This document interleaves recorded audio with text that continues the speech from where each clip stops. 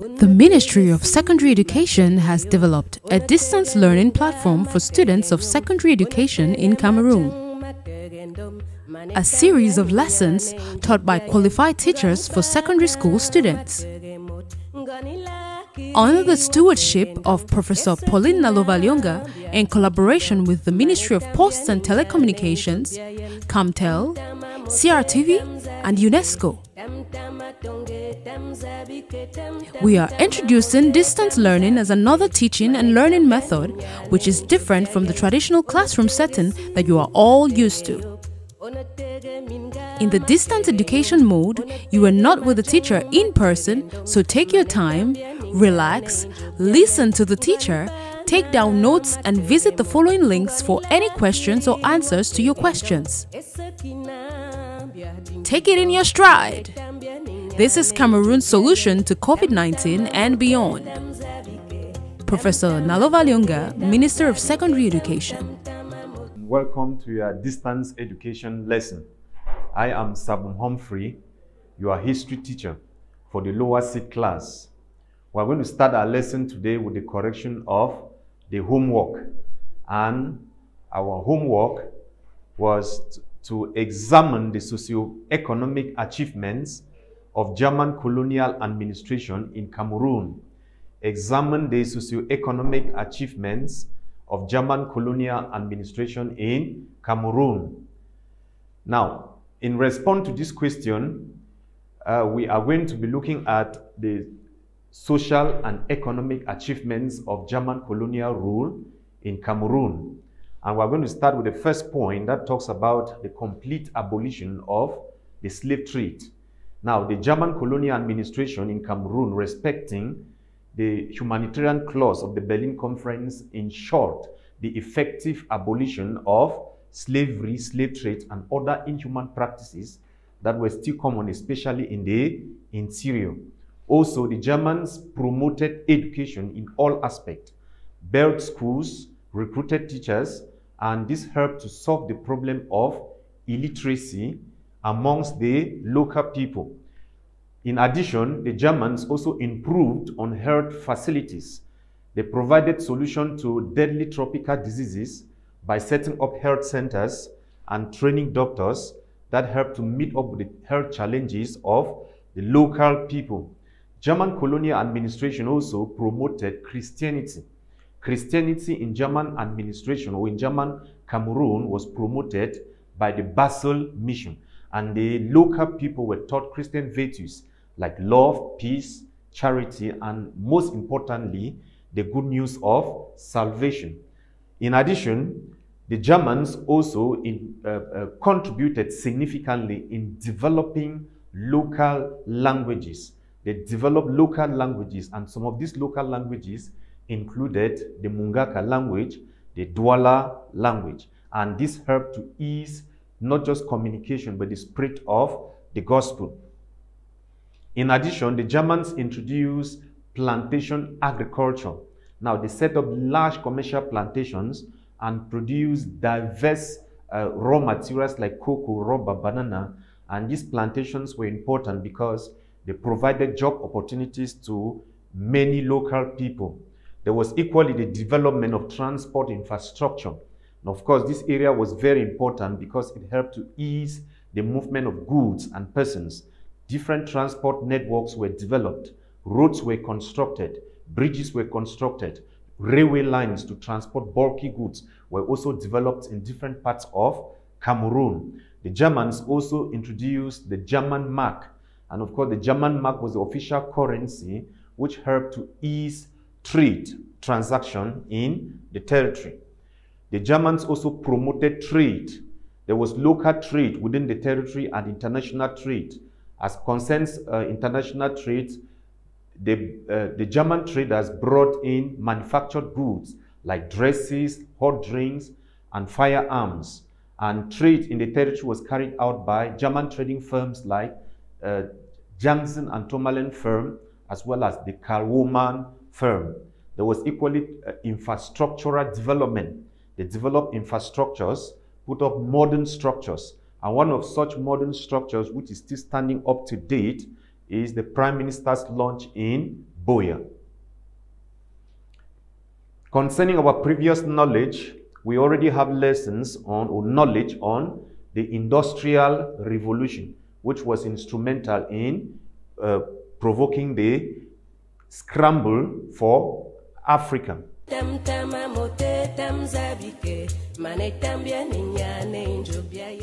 Our lesson proper is the scramble for Africa, the European scramble for Africa. Concerning our lesson objective, we are going to start with learning objective. We'll move to situation in real life, lesson activity, application exercise, as well as homework. Now, what is our learning objective? We have two key questions here. Critically examine the reasons for European scramble for Africa. Critically examine the reasons for European scramble for Africa. Also, analyze the different methods used by colonial powers to acquire territories in Africa. Now, we'll move to our lesson activity number 1. And here, it is this document which you are expected to observe for a minute. And if you look at the document closely, you are going to find the map of Africa. And the map is surrounded by people who are pulling it to themselves from different angles. And of course, the title is The Scramble for Africa, 1880 to 1914. So this map is a cartoon that is depicting the European scramble for Africa in the 1880s. Now, these people who surrounds the map and are dragging it from different angles represent the different colonial powers that were involved in the scramble. We had Spain, Portugal, Italy, Germany, Britain, Great Britain, and Belgium. These are the different European powers that were involved in the scramble. Now, after observing that document, we are expected to briefly describe the document above. Then secondly, define the term, the scramble for Africa. Explain why the scramble was delayed until 1879 and what were the reasons for the European scramble for Africa. Those are a series of questions we will be expected to answer. Now, in relation to the first question, it says briefly describe the document above. Now, this is the document. So the document is simply indicating the map of Africa, depicting the European scramble. We've seen different European powers from different angles struggling to grab as much of Africa as possible. And the different European powers that were involved in the scramble were Britain, France, Germany, Portugal, Italy, Spain, and Belgium. In relation to our second question, we are expected to define the term, the scramble for Africa. What was the scramble for Africa? The scramble for Africa was simply the rush by major European colonial powers in the 1880s to acquire spheres of influence in Africa so as to make political, economic, and social gains. The rush by major European colonial powers in the last quarter of the 19th century to acquire territories in Africa so as to make political, economic, and social gains. Now, why was the scramble delayed until 1879? It is important to note that the scramble started officially and effectively in the year 1879 with the rush over the Congo by King Leopold II of Belgium, France, and Portugal. So the question now is, why was the scramble delayed until 1879? Now, it is important to note that the European colonial powers had other areas that appeared more attractive than Africa. Of course, they had areas like New Zealand that appeared to be more attractive. So they were more interested in those attractive areas than rushing for Africa. Also, the anti-colonial attitudes of world powers like USSR and USA scared the colonial powers from rushing over Africa. That is what influenced the delay, or that helped to delay the scramble for Africa. In addition, it should be noted that the Industrial Revolution was the main event that provoked the European scramble for Africa. But of course, the slow development of the Industrial Revolution helped to delay the scramble. Why? Because the Industrial Revolution began in Britain, and of course, it took a very long time to spread to other parts of Europe. This helped to delay the scramble because the other European powers could not be rushing for African territories when the industrial process was not yet complete. In addition, there was political instability in France.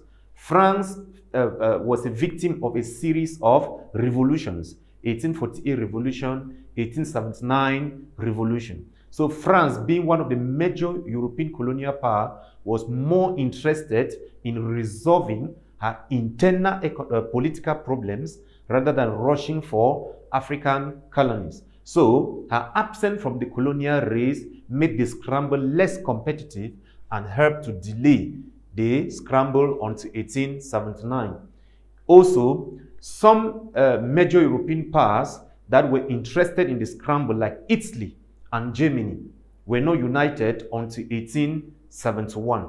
And even after their unification in 1871, they were more interested in the internal development of their different countries rather than rushing for African territories. They were more interested in making their countries strong European powers before becoming strong colonial powers. Of course, their absence in the initial phase of the scramble also made it less competitive and helped to slow down the scramble, or helped to delay the scramble.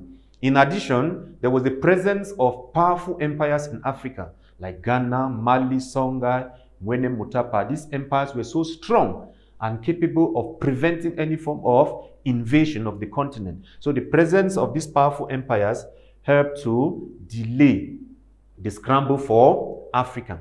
Now, America and Asia served as markets for excess European goods. America and Asia also served as an area where the Europeans could get enough raw materials. So it means therefore that the Europeans developed little interest over Africa, possibly because they were able to get enough raw materials from Asia and from America. And that made them to develop little interest over the continent. And the scramble was bound to delay. The next question here is, what were the reasons for European scramble? Of course, it is important to note that although the scramble delayed until 1879, it eventually started. So what were the motivations? What were the reasons that encouraged the different European colonial powers to develop interest over Africa? It is important to note that the reasons for scramble can be grouped under economic, political, and social. It means that the scramble was influenced by the desire to satisfy European economic interests, social interests, and political interests. So economically, the European powers rushed for African territories because they were in need of markets for their excess goods. It is important to note that the Industrial Revolution enabled the Europeans to produce goods in large quantity, which could not all be consumed locally in Europe. So this influenced the different European powers to rush for overseas territories where they hope to create new markets to consume their excess goods. Secondly, there was the need for raw materials. Of course, thanks to the Industrial Revolution, there was high demand for raw materials in European factories. This is one of the economic reasons that encouraged the different European powers to rush over African territories with the hope of ensuring a steady and constant supply of different raw materials from Africa, like cocoa, rubber, banana, coffee, and so on. In addition, the scramble for Africa was influenced by the desire to invest surplus capital. The European, as a result of the Industrial Revolution, were able to accumulate huge capital. And this encouraged them to rush for African territories where they hope to acquire vast land and invest their capital by setting up large commercial plantations, factories, railway lines, and other projects.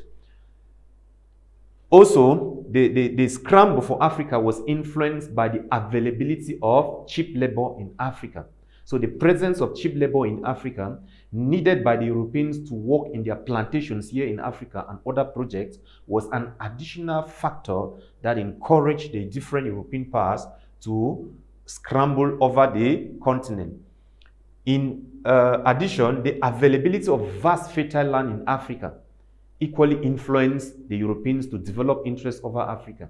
They needed such vast fertile land to set up plantations. Of course, the plantations were going to supply them with the different raw materials they needed. There was development in transport. Development in transport here has to do with the invention of steamship and sea vessels. And these sea vessels were developed thanks to the technology the Europeans got from the Industrial Revolution. And of course, it influenced their movements from the different parts of Europe to the African coast and even into the interior, thereby making scramble possible. Another reason for the scramble was the discovery of huge mineral deposits in Africa.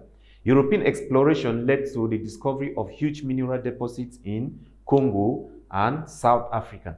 Now, this made the Europeans to believe that Africa was a continent rich in diverse mineral resources. So the discovery of these minerals like gold, diamond, bauxite encouraged the different European nations to develop interest over Africa with the hope of discovering more of the minerals. Away from the economic factors, the scramble for Africa, the European scramble for Africa, was equally influenced by political considerations. And what were these political considerations? There was a collapse of African empires. Now, strong African empires like the Ghana, Mali, Songhai, Ngwene Mutapa, Lumba Lunda collapsed, thereby paving the way for the rise of new ones like the Sokoto, the Masina, and the Tukolo empires. Unfortunately, these new empires were not strong enough to resist European penetration. So the Europeans took advantage of the collapse of these powerful empires to invade Africa or to scramble for Africa. There was equally the need for territorial compensation. It simply means that some European nations rushed to acquire African territories because they wanted to compensate themselves for having lost territories elsewhere. A typical example was the case of France. After the loss of Alsace and Lorraine during the Franco-Prussian War, France decided to rush to acquire African territories so as to compensate herself for the loss of Alsace and Lorraine. There was equally the resolution of the Berlin Colonial Conference of 1884-85. The Berlin Conference simply came and facilitated the scramble, and this was done by recognizing European colonial possessions in Africa, as well as defining the conditions for the acquisition of African territories. Of course, the Berlin Conference of 1884-1885 encouraged new nations like Germany and Italy to join the colonial race. The European powers equally rushed for African territories because of what? Pride and prestige. Remember, the strength of a European nation was determined by the number of colonies she had abroad. So that is one of the factors that influenced the European scramble for Africa. Now, also there was the search for strategic military bases. Now, the search for strategic military bases here was influenced by the fact that the long Atlantic coast of Africa provided naval facilities that were needed by European naval giants like Britain, France, and so on. So they were rushing to acquire African territories so as to take control of these naval facilities for their military exploits. Then the possession of superior military weapons. The Industrial Revolution enabled the Europeans to produce and own superior military weapons. The possession of these superior military weapons encouraged the Europeans to embark on the scramble because they were sure of victory in case of resistance. There was equally the need to recruit African soldiers into European armies. This was going to enable the Europeans to use Africans to help them fight their war, as was the case during the First and Second World War. Now, we also have social reasons for scramble. What were the social considerations that influenced the Europeans to scramble for African territories? The first point has to do with the growth of European population. It is important to note that the Industrial Revolution led to rapid growth in European population. because there was improvement in medical facilities, there was a good living standard, and so on. So there was this influence growth in European population, but without the corresponding growth in employment opportunities. So this was because what was initially done by human labor was now done by machines. So many people were rendered unemployed. So the Europeans now decided to rush for African territories because they wanted to settle their unemployed population in Africa. Also, there was a desire for Christianity, to introduce Christianity, which is the belief in one God, and teach Africans the good news of salvation, as well as other Christian virtues like peace, charity, love, and so on. The development in medical facilities equally influenced the scramble. It is important to note that thanks to the development, or thanks to the advent of the Industrial Revolution, the Europeans were able to develop medical facilities, or come out with discovery of medication like quinine, which helped to address the problem of tropical disease, and it helped to encourage the Europeans to embark on the scramble because they were sure of victory, or they were going to be capable of meeting up with the challenges posed by tropical disease. They came because of tourism, because of adventure. They wanted to satisfy their curiosity about the riches of Africa. Of course, it was influenced by European pressure from European scientists. European scientists needed vast virgin areas in Africa where they'll be able to carry out their research. So they mounted pressure on their European governments to embark on the scramble. And that is one of the social reasons that influenced the scramble. Our second question here has to do with analyze the different methods used by colonial powers to acquire territories in Africa. Now, the different colonial powers adopted different methods, and these methods were influenced, the use of these methods were influenced by the reactions of the Africans. It's important to know that there were African states who submitted themselves to colonial rule without resistance. There were African states who embraced the Europeans and collaborated. There were African states that put up stiff resistance against colonial rule. So based on these diverse reactions from the Africans, the Europeans to develop different methods. Now, one of such methods had to do with what? Military conquest. Now, military conquest here simply has to do with the use of European advanced army to conquer the Africans and colonize them by force. And a typical example was the case of Algeria. The French invasion of Algeria in 1830 is a typical example of military conquest. Also, we had gunboat diplomacy. Gunboat diplomacy involved the use of, or the display of, European warships along the African coast with the intention to either frighten or impress the Africans so as to facilitate colonization. John Keek used a British fleet to intimidate the Sultan of Zanzibar and was able to colonize the area.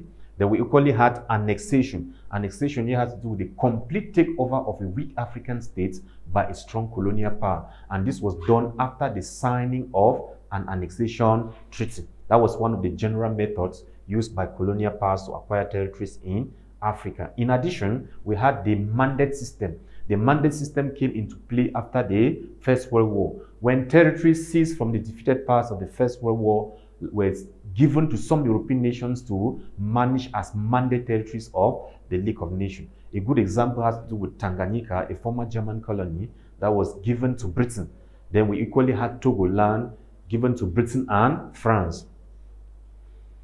Then there was equally the role of European chartered companies. Now, European chartered companies here were simply European firms that were involved in trade in Africa. These European firms, by virtue of the fact that they needed security for their investment and they need to ensure trade monopoly, negotiated and colonized African states on behalf of their home government. They colonized these states and handed to their home government. A good example had to do with the Royal Niger Company of George Gordy that colonized Nigeria for the British government. Also, missionaries were used as colonial agents. The European missionaries acted as colonial agents, and their preaching softened the minds of the people who eventually accepted annexation. That's why it is often said that the flag follows the cross. So the cross represents the missionaries who went on a pacification mission to preach and prepare this groundwork for European colonization. At the end of the day, these missionaries played a very big role to influence or facilitate colonization. We had sphere of influence. Now, this method was adopted by Britain and France, where they simply transformed areas where they had trade interests into outright colonies. We had protectorateship.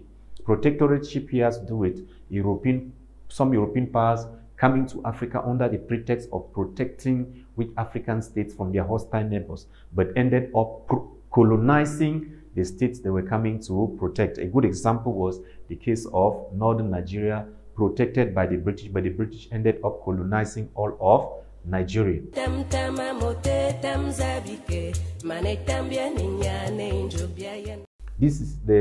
We move to application exercise.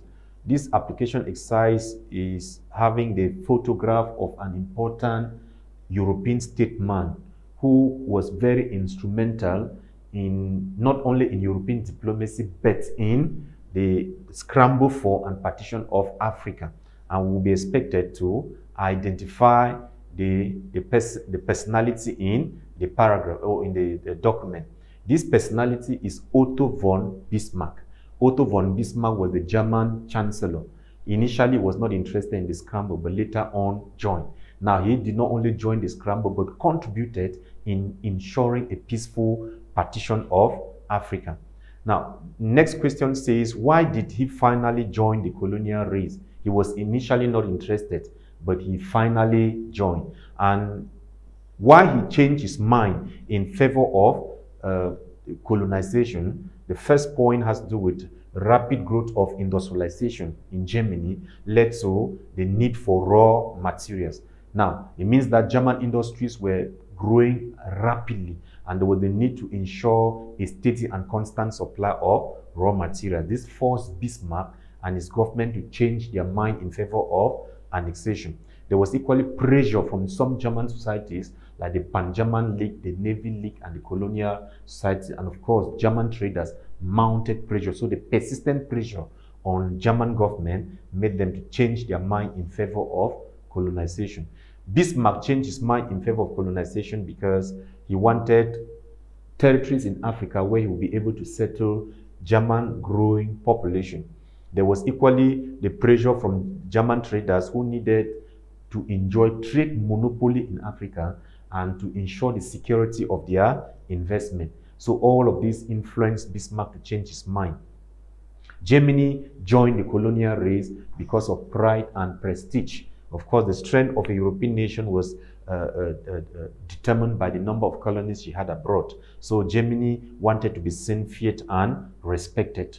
Also, by 1884, Germany had enjoyed economic boom as a result of the exploitation of resources from Alsace and Lorraine, and this permitted Germany to be able to finance colonial ventures in Africa. That explains why Bismarck joined the colonial race. We move now to the main features. What were the main features? What were the main characteristics of the European scramble for Africa? Now, it is important to note that the scramble, the European rush for African territories was directed towards strategic areas. The European rush to acquire only strategic areas. These strategic areas could be river basins, vast fertile land, naval facilities. They did not just rush to acquire barren lands. So the scramble was characterized by the rush over strategic areas. There were resistances. Another characteristic has to do with indigenous resistance against colonial rule. This has to do with outright rejection of colonial rule. We had the Mandinka resistance, the Abyssinian resistance. Of course, there was equally competition in the signing of trade and annexation treaties. The Europeans competed among themselves to sign commercial treaties, friendship treaties, and annexation treaties with African states. There was the use of gunboat diplomacy. The different European powers adopted gunboat diplomacy, all intended to either frighten or impress the Africans so as to facilitate colonization. In addition, they used missionaries, traders, and explorers as colonial agents. Now, these missionaries, traders, and explorers studied the area, gave reports back to the colonial governments, which of course influenced the scramble. There was the use of military conquest, use of military force. to colonize African territories through the use of force. In addition, there was the holding of international conferences to regulate colonial activities or European activities in Africa and ensure a peaceful partition. A good example had to do with the Berlin Conference of 1884 and the Brussels Conference of 1890. European occupation of African territories started from the coast before moving into the interior. Then there were clashes among European colonial powers over strategic areas in Africa. We have a good example of King Leopold II of Belgium, France, and Portugal over the Congo. Then there was equally African territories were divided by the different European powers into territories that were later on transformed into colonies. So that was another major feature of the scramble. Just like there was the setting up of large commercial plantations, the different European powers, in order to ensure a steady and constant supply of raw materials, set up large commercial plantations, and it was intended to supply them with the diverse raw materials they needed from Africa.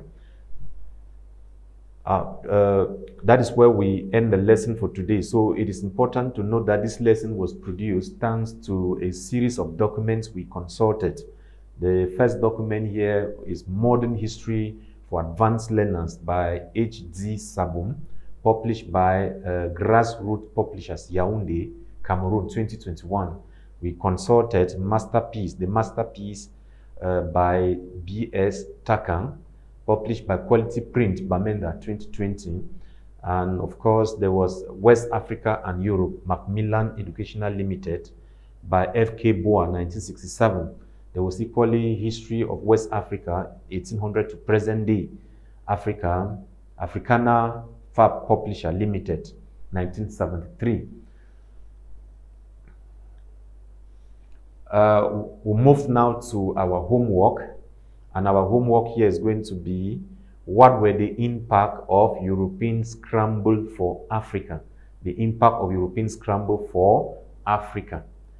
And the next lesson, of course, is going to be the Berlin Colonial Conference of 1884-1885. The Berlin Colonial Conference of 1884-1885.